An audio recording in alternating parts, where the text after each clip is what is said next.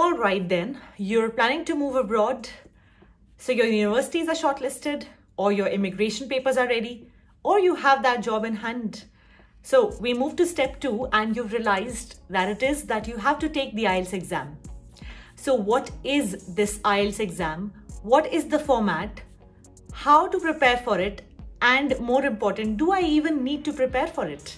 This video will answer all these questions and give you a helpful study timetable.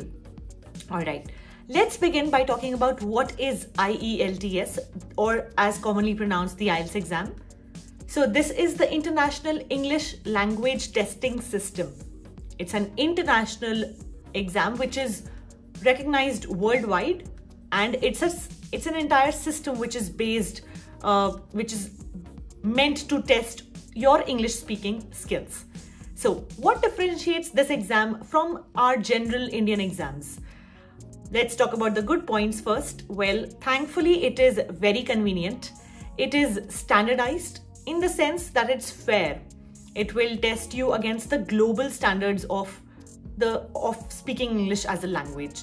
Now, let's understand what is this exam. If you want to study abroad in any country which uses English as its native language, or let's say that the medium of instruction or communication is in English, so you would need to take an exam to prove your speaking skills. There are many exams in the market right now, and IELTS is one of the best ones. Why? Because it's very widely recognized. The second thing, what score would you need? So is there any passing or failing in this exam? Not exactly. There's no pass or fail in the IELTS exam. The score that you need would depend on why you're going. So let's say if you're going for studies, your university would inform you what minimum score you need. And if you're going for immigration, every particular country, every immigration body has a different minimum score which is required. So I am not the correct person to be telling you what score do you need. In fact, it's the other way around. You need to tell me what score you need. So comment down below whatever score it is that you're looking for. All right. Now, this IELTS exam can have two different types. One is called academic and the second is called IELTS general. Which one do you need to take? Very simple. So let's say that you're going abroad for higher education, further education. What exactly comes in further education? This means that if you've completed your 12th grade, and if you're going abroad for further studies, undergraduation, post-graduation, PhD, diplomas, so anything which comes beyond the 12th grade, you would need to take the IELTS academic. Now, if you are going abroad for immigration, PR, for settling there, then you would need to take the IELTS general. So if you're going to Canada, UK, Australia, any of these countries for immigration purpose, you would need to take the general exam. How are both these tests different? I will come to that in a moment. Let's talk about what is there in the exam. So if you're going abroad, they need to check that you can speak, write, read, and also understand English, which is exactly the 4 modules of this exam. So the exam would begin with the listening module, followed by reading, and then you'd be writing. All these 3 would be held on the same day in one go. Now, the 4th module, IELTS speaking, may or may not be held on the same day. So sometimes it could be held on the same day or a day prior, after, or even a week prior or after to your main LRW exam. Now, what is the difference in, as I said, academic and general? So if you're taking the academic exam, that means you are going abroad for studies, which means that it is slightly analytical in nature. And IELTS general is, I could put it in this way, that it's easier overall. It has a lot of language which you would use in day-to-day life, right? Now, let's talk about all 4 modules. Let's begin by talking about the listening module and what to do. Before I talk about that, how can you take the exam in India? So this exam in India is conducted by IDP only. And a very convenient way of taking this exam nowadays would be the computer delivered method, which I would definitely recommend in case you have that question. It's a lot more convenient and user friendly as compared to the paper-based test. All right. Now coming back to all 4 modules and beginning with our first module, the listening module. What all does it encompass? So your listening exam would be the first thing that you sit for on your IELTS day, and it has 40 questions. Each question has 1 mark. The entire audio plays for approximately 30 minutes and it's divided into 4 sections. These 4 sections get progressively more difficult.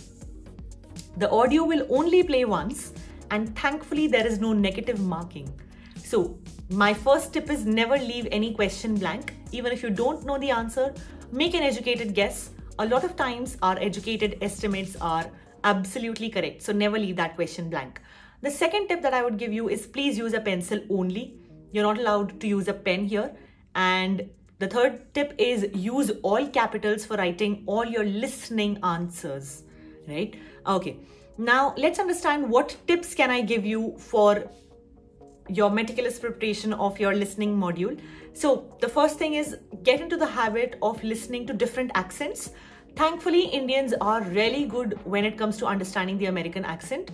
So focus on the other ones, which may sound unfamiliar to you. For example, the British or the Australian accent. That would definitely help you in preparing for the exam a lot better. The next thing is the questions in listening are mostly in order, right? So read the questions beforehand. You would have a pause in between. That would be good enough time to read the question beforehand. Read the question and try to predict what the answer can be. Prediction is the key. That really helps your mind psychologically prepare for the answer. Sometimes even synonyms could be used.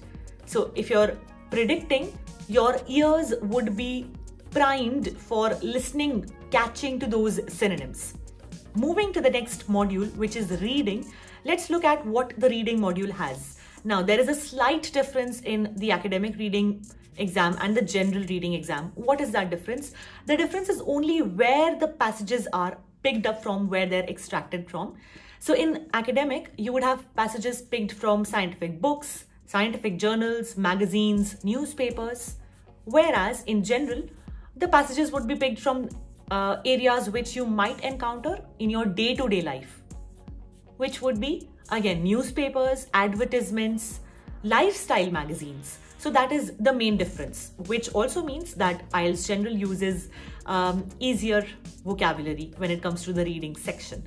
Now, reading module for academic is divided into 3 sections. Each section has 1 passage, and the passages do get slightly longer as they progress. So manage your time accordingly.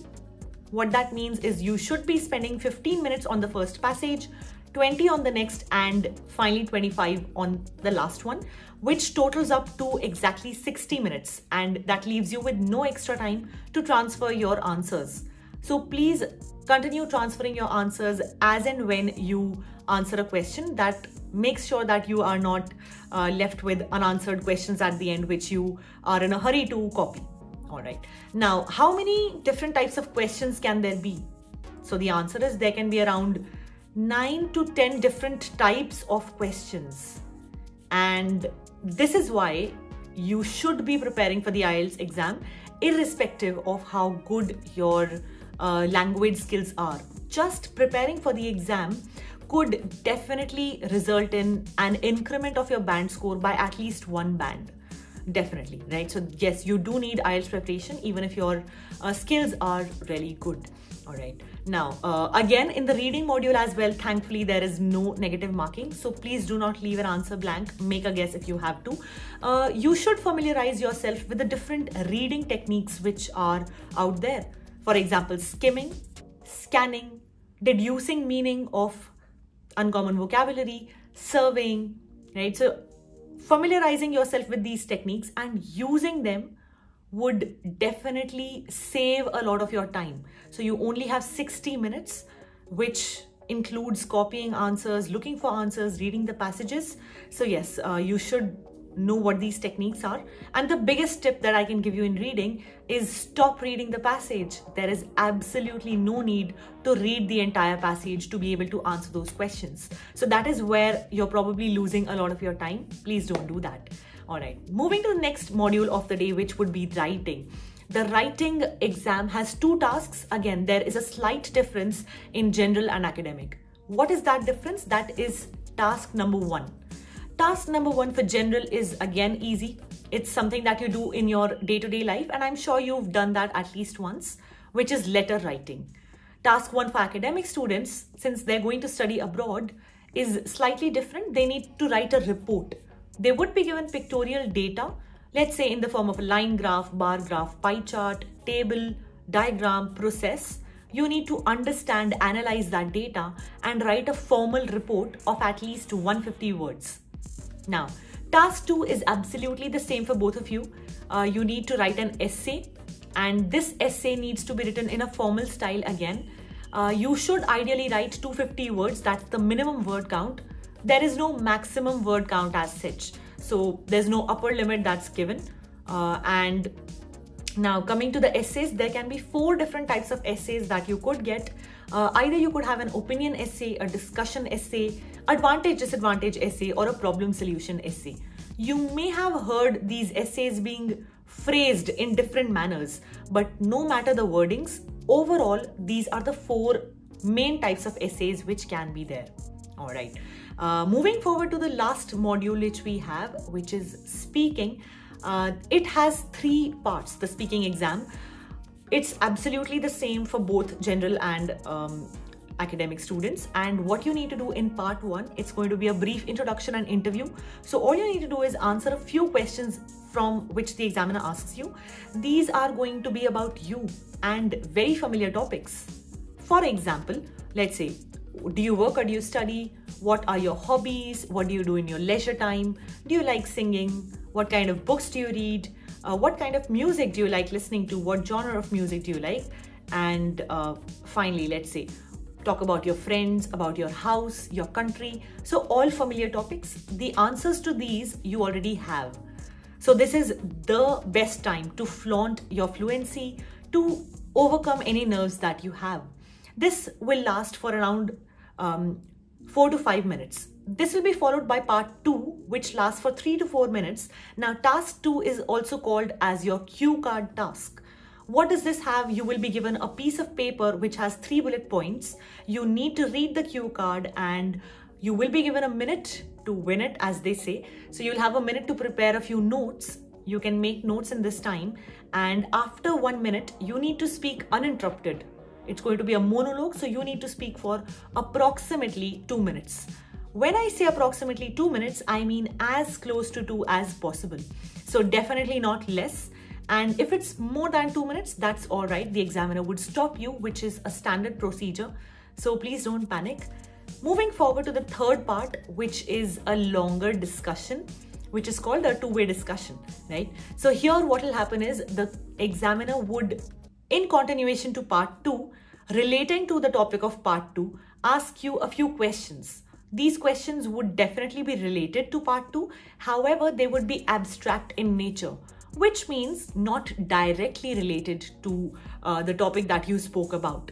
Here you need to answer around 4 to 8 questions, depending on how well you expand them. And this will last for around 4 to 5 minutes again. So overall, your entire speaking exam would go on for 11 to 14 minutes. Now, tips for speaking. Speaking is an output exercise, which means it only improves if the input is good. So if you feel that you're stuck at a level and no matter what, you're being nervous and you're unable to go above that level, that is probably happening because the input of English, A, it wasn't enough, or B, it wasn't regular. So you need to be regularly in touch with the language to be able to have a fluent control over it, right? So do that. Make sure you read the newspaper 10 minutes a day, not just to improve your reading, but in fact to improve your speaking. It does impact your speaking module. So a student who reads daily has a clear advantage over somebody who does not, even if it's just 10 minutes a day. That's tip number 1. Tip number 2, practice a few topics beforehand. That would give you an added advantage. That would give you the boost you need. It gives you a lot of confidence. You are already prepared, and who knows, you may get the topic you had prepared on. right? So that was about the speaking module. Finally, coming to the most important question, do I even need preparation? Only 2 people can answer this question for you. I'm not one of them. One of those people is God, and the second one is a liar. So if you need preparation or not, nobody can answer that for you. You need to take a mock test. Take a mock test, check what is my required score, how far am I from it, right? So let's say that your required band is 7 and you get a band 6. So you know how far am I, just 1 band. That means just rehearsing, just revising, knowing the techniques would get me to band 7. However, let's say that you're getting a band 5. That means there's a longer gap, right? So that means you need a longer preparation. So yes, that would help you. So you can go ahead, take your mock test. There are a lot of sites nowadays which are helping you with free mocks, both paper-based, and even nowadays you have computer delivered mock tests free of cost. So go ahead, take a mock test, and if you do feel your band is not required or not matching your minimum band, please feel free to come back, register in our courses at LeapScholar. Why LeapScholar? Simply not because we prepare you. A lot of people have preparation courses, but LeapScholar has speaking and writing mock tests. So this is something that is not available at other places. You need to understand what level of speaking or writing you are at and what level you need. So that definitely is the biggest advantage that preparing can give you. Knowing the techniques and knowing the format can definitely help you level up your band. Thank you so much for watching this video, and do not forget to like and subscribe to this channel so that LeapScholar can keep providing you affordable quality education. Thank you. Bye-bye.